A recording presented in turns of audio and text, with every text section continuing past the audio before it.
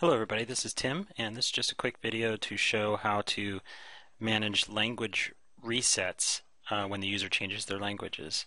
I'm going to run this application, and we can see that it's in German, and I can navigate back and forth. And let's say that I don't really want to have this app in German, and I remind myself that, oh, I just need to go change my language preferences. So I'm going to go change my language preferences and say, well, English is my primary language.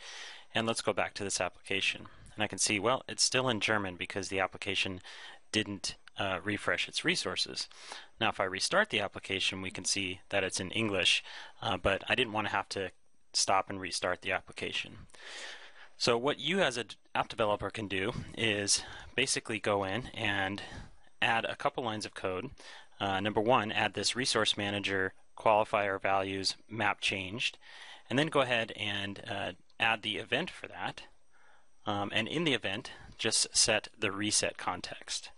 Now what this does is that anytime a qualifier changes, we'll get this event, and we'll go ahead and reset the cache, and so we'll get the new values.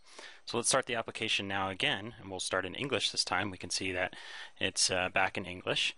And now if I go back and change the language to German, without having to restart the app, the initial view is still going to be in English, but any subsequent view is now back in German, which matches my language preference. Switch back to English, and you can see the resources are reset.